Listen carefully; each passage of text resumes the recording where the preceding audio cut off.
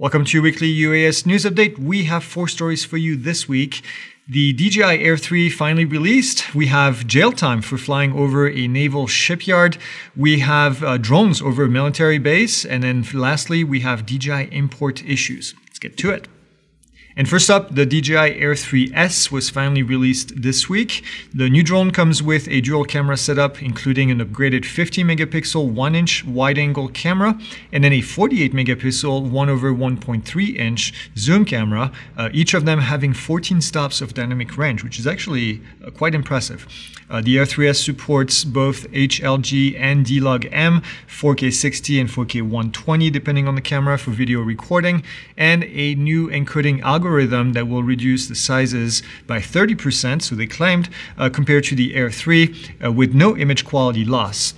New obstacle avoidance includes a forward-facing LiDAR unit, an infrared sensor for night ops, and then a new RTH feature that creates and stores the map of the area as it flies. The Air 3S also comes with 42 gigs of internal storage, which is impressive, 04 image transmissions, active track, 360, local data mode, and finally 45 minutes of flight time. The local data mode is actually kind of a surprising thing because this was only reserved to much larger drones in the past, so it's good to see that DJI is adding that to even smaller consumer drones now.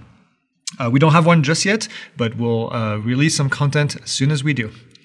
Next up, a Chinese student was jailed for taking photos of a naval shipyard. Now, in January of this year, the student, we actually reported on that, the student Feng Shi flew over the Newport News shipbuilding facility in Norfolk, Virginia.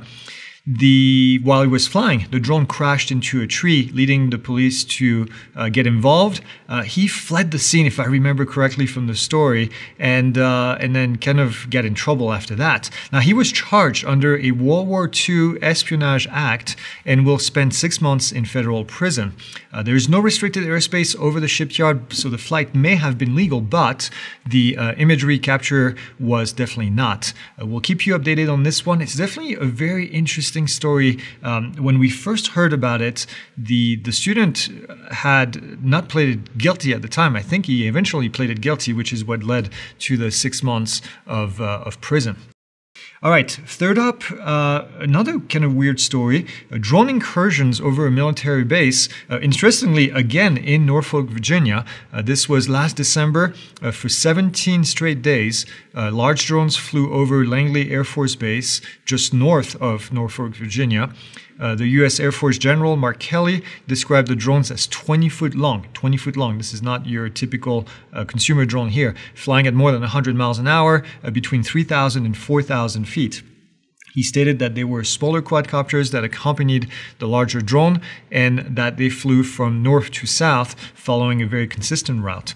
Military and law enforcement tried to follow the drone and considered jamming or even shooting them down, but they were not allowed to do that because the drones did not pose any imminent threat.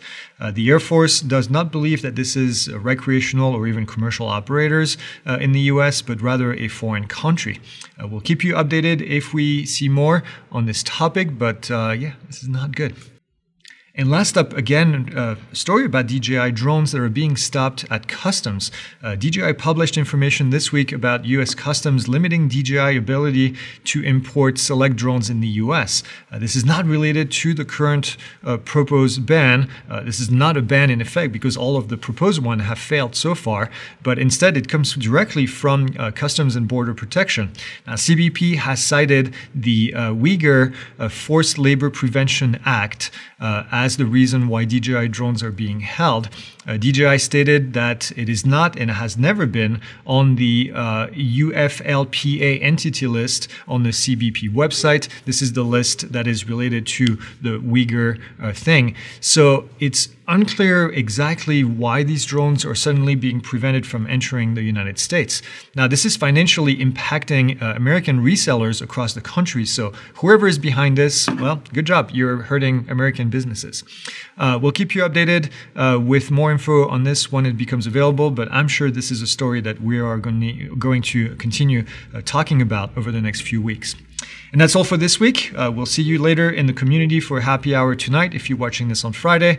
And otherwise, we'll see you on Monday for the live Q&A.